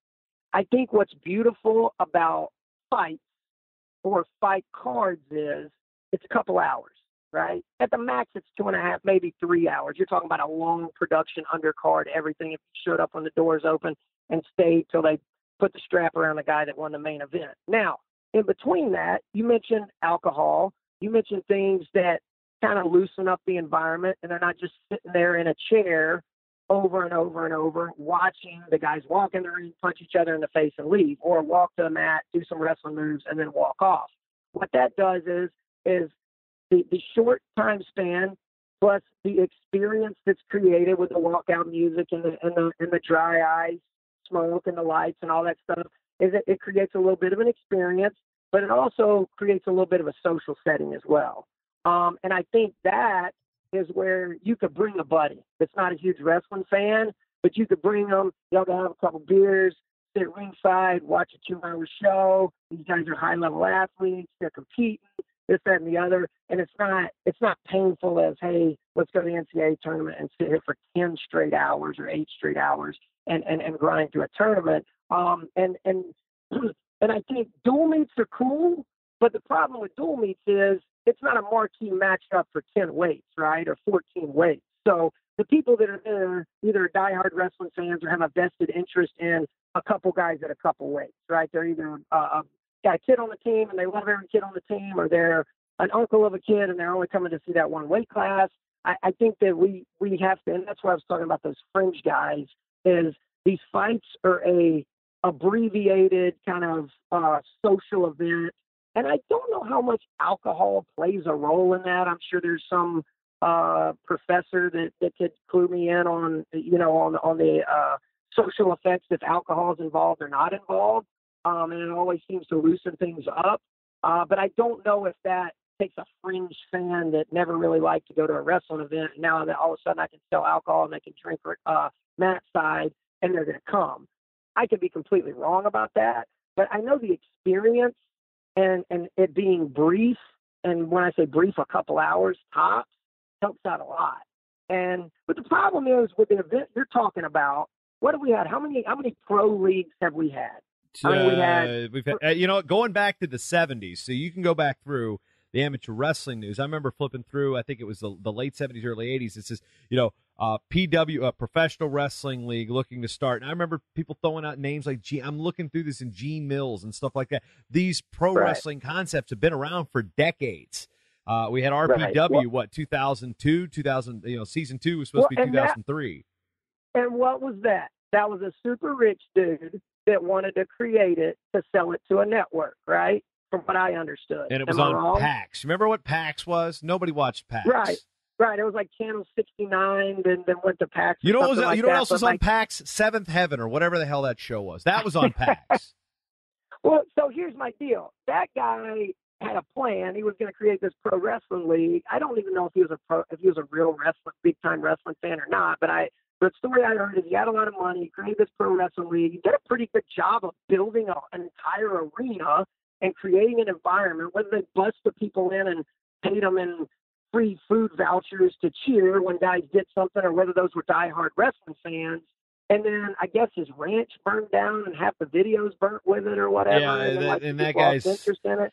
Yeah, that guy's had a few more legal problems along the way. And, you can Google that. I don't want to get into what right. that. Yeah, but yeah, that was part of it because I remember writing some stuff for them early on. But here's my deal. Creating a pro wrestling league in wrestling is about as difficult, and I'm not saying it is difficult, but it's proved to be as difficult as being the next company that creates a wrestling shoe for wrestling. Everybody's failed, and they failed miserably. And again, I'll bring up Rudis. I hope they succeed. I hope they kill it with the shoe. Doesn't affect me one way or the other. I love to see people progress in a space that I'm a part of. So if they can knock it out of the park with the shoe and be a major player in that game, I love it. I love the progression in our sport. But coming back to the event is nobody has ever done it, and the people that have tried to do it have been people that really had no vested interest. Now we got the American Wrestling League, and from what I understand about that, and you clarify, it is Wayne Boyd playing with Andy Barth's money, trying to create a wrestling league. Andy Barth has already written off X amount of dollars to Wayne Boyd that he never expects a return on. Right? So if it fails, nobody cares. It's a write-off. That's part of the problem in wrestling is when people are donating money for a cause, it's a write-off to them. There's no vested interest. Now, there might be some pride on the line if it fails, but if I came to you tomorrow and said, hey, JP, I'm starting a pro wrestling league. I'm taking every ounce of money that I've ever made in the sport of wrestling, my clothing company, I'm liquidating everything. I'm going to sell it for millions of dollars. I'm going to sink all those millions of dollars back into this pro wrestling league. You're going to be the voice of my pro wrestling league, and these are the guys I'm going to go get and be in my league. And we're going to do 4 events a year, and I expect to make this amount of money, and I get these sponsors lined up. How much effort do you think I'm going to put into making that thing work? A lot more. A ton more, and that's been the problem with it. And not only on top of that, I think that most of them have been poorly executed. I mean, Prowl looked like it was going to be the real deal, and it ended up being just a Twitter account. Like, I didn't even know what happened after that. Like, I was halfway excited because Novogratz seems like he's got his head wrapped around some of this stuff pretty well, and, like, it just never went anywhere. I don't know if they're waiting on something or what, but again, all of these things that I remember, and I know Teague Moore tried to start one, and then he had a couple events. But again, it's usually been off the start of somebody that just gave somebody some money because they want to help wrestling. Wrestling doesn't need a handout. Wrestling needs vested interest in the things we're trying to get into. And until we get out of this charity thing of somebody gave me $1 million to go start a pro wrestling league, but he doesn't care if it really takes off or not, and I got no repercussions for it. I still get to drive my car and sleep in my bed and everything. If it fails miserably, then those things are going to continue to fail over and over again and have lack of resources and have lack of vested interest because it's a handout, right? So no, there's going to be no strikes against Wayne Boyd, and I don't know Wayne Boyd at all. There's going to be no strikes against Wayne Boyd if this thing flops miserably. And the thing about it is more and more athletes, if you talk to them, are starting to get more and more put off by these things popping up, and they commit to them, and they use their image to promote them. I mean, just imagine if somebody started an all-star basketball league and got LeBron and some of these other and Steph and some of these other guys to say, yes, I'm in, and then 5 times 5 different organizations fell flat on their face. You think the 5th time when somebody would call LeBron, he's going to be like, yeah, I'm in? He's going to be like, no, dude, I got way more important things to do. David Taylor still has world teams to make, and he wants this stuff to grow, but that's that thing in the back of his head saying, hey, you owe it to wrestling to grow wrestling, right? And I'm not saying he should tell him to piss off.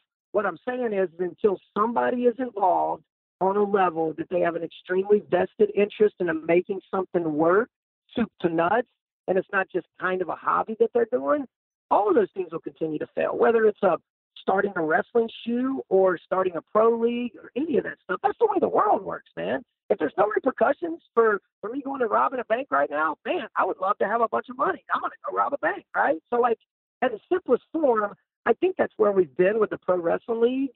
Man, and I would love for, somebody to have the money, have a vested interest, and then build a team of people. Be like, look, marketing and media is going to be the number one thing that makes this thing grow, take off, or sink. So priority number one, before we even get athletes, we need to build a team of 25, 3,000 people that is going to make sure that this thing is built right, the brand's grown right, and we might, like I said, again, preload it. Prowl was preloading the hype. Prowl was announcing all these people being a part of it. They were announcing all this stuff. I normally kind of ignore that stuff until I see something in action, like I see some progress, and I was getting fired up about it, because of the people that were involved in it. But you create that hype, you get some brand loyalty, you get some eyes on what you're doing, and then you actually pull the trigger and execute, even if it sucks, even if it's terrible product. You go back and improve it. You go back and you figure out what went wrong. You listen to the fans. You adjust your media. You adjust your rosters. You adjust the experience, and then you continue to grow from that. Everything's been kind of one and done, right? Everything's been kind of one and freaking done. If you would have sat down, recorded a podcast, your first podcast, put it out there, and thought you were going to get 100 likes and 3,000 views, and you got 5 likes and 200 views, and you're like, you know what? I'm going back to the 9 to 5. I'm just going to call the local newspaper and go get a job. Like that's basically what's happened with every pro league. Nobody's tried to stick it out and say, look, you know what? We're going to do this. We're going to make it happen. We have a plan, and we have a budget, and we have a team that we're going to do this committed for a year or 7 events or 2 or whatever, enough amount of events to vet it or not vet it or adjust it and grow it and refine it. That's like just coming to wrestling practice for one day and being like, hey, you're not going to be a state champ, dude. You didn't hit your drop step right. You know what I'm saying? So, like, why do we keep getting into that with these pro wrestling leagues? And I hope they pan out. But, man, it just hasn't been a model that I've looked at and been like, you know what, they got the right people involved. There's a vested interest. This could possibly work. Because the athletes keep jumping on board. They have everybody who's who in wrestling that's going to come to this American Wrestling League. But, again, if it's executed poorly, these athletes aren't going to waste their time. They're not going to waste their effort on social media to grow something that's going to be a one and done, and that's where, I don't get irritated. I just kind of look at it and be like, wow, like it's the guy that bought the restaurant that failed because it was in the wrong spot of town and nobody went to, and then he buys it and opens the exact same restaurant and thinks he's going to do it different. You know what I'm saying? So, like, why aren't we making adjustments here? It seems like it's the same song, 90-second verse. And I know I probably sound real arrogant right now talking about it, but like, that's the facts, right? Am I wrong? Those are the facts. I mean, am I wrong? I mean, I'm not crapping on anybody for trying. I'm not. I'm really not, because I really wanted to get behind Teague a little bit on it. I just financially at the time, I just couldn't make it happen, because I really felt like he probably was the most vested guy that's come around that wanted to make it work. But I mean, he's a head coach. He's doing this. He's doing this. So like, I don't know, how much he had time to put into it to make it work on the level it needed to be. But again, maybe it's just one of those things that just, we got to agree that's not going to work. I'm not a guy that ever believes that anything's impossible, especially when it comes to something like that, when you get that many people in one building for one event a year at NCAAs. But look at the Indian. Look at that. It's at the Bundesliga, right? The Indian League. India is the PWL. Germany has the Bundesliga. And that's actually interesting. The German league it's weird because they're allowed a certain amount of international wrestlers per team. And then halfway through the season, they switch styles. So you're wrestling both styles throughout the course. And they're not in 10,000 seat arenas. They're in, 2,000, 3,000, maybe, there might be even some small halls in these little leagues that are 500, and they get packed, they get loud, and they're having their big stunts. Who cares? It's an environment. You know what I'm saying? Like, that's the thing, is like, when I was fighting MMA early 2000s, like, it was in a middle school gym, and I'm pretty sure the ring doctor was a veterinarian. You know what I'm saying? Well, you guys were animals. Yeah. Dad jokes. Yeah. Good job. Hey, look at where it's at now. And I'm not saying if I would have started later, I would be in one of these major shows. I wouldn't have been. But again, like, we want to launch a pro league and it to be the NCAA tournament on the second event. Like, there's no patience involved in it. There's no patience involved. And I think part of it's no patience, no vested interest. And I think if you get some patience, vested interest, and a solid blueprint, I think it can happen. Again, look at a guy like Frank Popolizio, who's like, nobody will come in the middle of nowhere, New York, to come to a preseason tournament when people can drive to a much easier location on the Eastern Seaboard and Super 32 2 weeks later. What am I doing this weekend?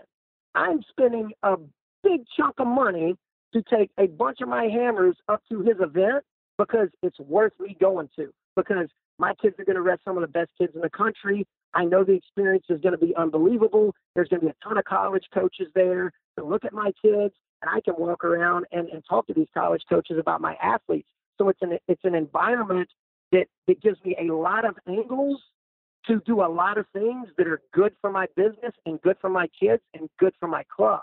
And Frank has worked tirelessly to create that. And it's like I said from the jump, he added tons of value to every aspect of that event. And that's why people go. That's why I'll spend more money taking 9 kids to Journeyman this weekend than I will spend taking 60 kids to Super 32 in 3 weeks. But again, it's value. And until we understand that we got to add value to whatever we're asking for, whether I'm asking for attention or asking for sponsorship or asking for anything, until we add value, man, it's going to be tough to grow anything. It's going to be tough to grow any business and any industry. And we are operating in a vacuum because wrestling's a little when it comes to business already. So you got even bigger challenges. So, I mean, I kind of got off on a tangent, and I don't even know if I piss a lot of people off or not. But I mean, that's just my take on it. And if somebody gave me a bunch of money tomorrow, or I liquidated everything tomorrow, would I be confident that I could make a pro wrestling league happen? Yeah, I could. Yeah, I could. And if it didn't, I'm 40 years old. I got plenty of more time to go do other stuff. So it wouldn't be the end of the world. So I mean, in the grand scheme of things, I feel like I got 40 more years to make a bunch of cool stuff happen in the industry. So, but until that person comes along, I mean, I don't think it's gonna happen, man. I really don't. I mean, that's just my unprofessional opinion. Unprofessional enough. You can see what he's doing as far as his own social media aspects at Narkill. That's K. With KNARKILL, and at CMP Clothing. Cliff Fretwell always bringing us a marathon episode, man. So we're not going to two-part this. Man, I'm short on words. Yeah, like you said, one of our first interviews, man, I'm smarter than I sound, and we'll go with that. Cliff, always a pleasure, man. Appreciate the support and everything. We'll see you down the line. Love you, brother. Take care, man. That's really all I got time for you today. I mean, that was a marathon there with Cliff Fretwell. Again, thanks to Compound, CMPteamwear.com, Compound Clothing, all over the web for their support of this program, at least with the gear. And if you're a patron of this program, you're going to get some of that cool Compound gear here in the next couple weeks. Just got to make sure I can get up and mail all the stuff.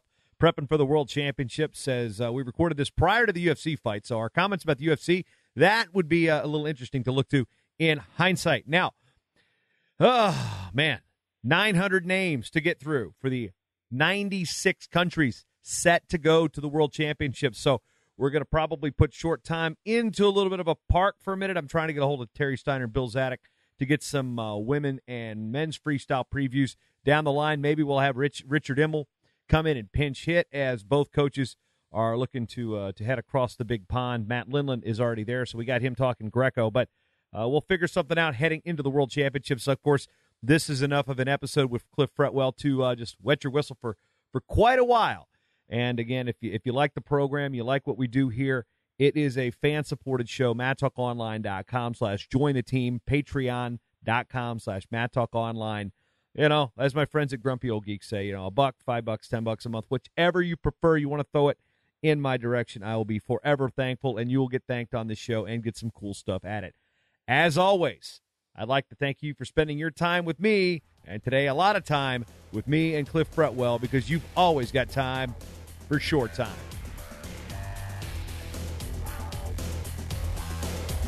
The Short Time Wrestling Podcast is proudly outfitted by Compound Clothing. Shirts, singlets, custom gear orders, everything you need. Call up Cliff and the crew at cmpteamwear.com.